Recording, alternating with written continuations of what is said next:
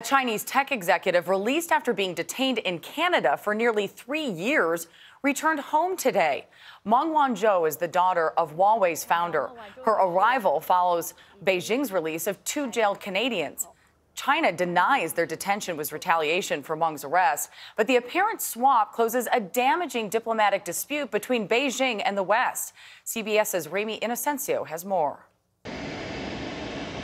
A plane carrying the man known as the Two Michaels touched down in Calgary before dawn on Saturday. Michael Spavor, a business consultant, and Michael Kovrig, a former diplomat, had been jailed more than 1,000 days, accused of espionage by China. Their ordeal described as terrible by Canadian Prime Minister Justin Trudeau. They have shown strength, perseverance, resilience, and grace, and we are all inspired by that.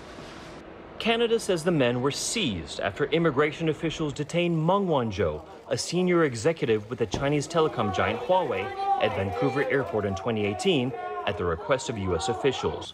She was wanted on charges of violating U.S. sanctions on Iran. For 3 years, Meng battled extradition while under house arrest at her luxury mansion in Vancouver.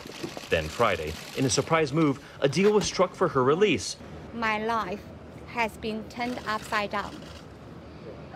It was a disruptive time for me as a mother, a wife, and a company executive.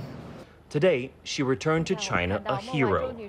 Meng had pled not guilty, but as part of her deal, she did confirm she misrepresented Huawei's business dealings with Iran to HSBC, violating U.S. sanctions. China claims Meng's case and the case of the 2 Canadians are not linked, but critics describe China's actions as hostage diplomacy.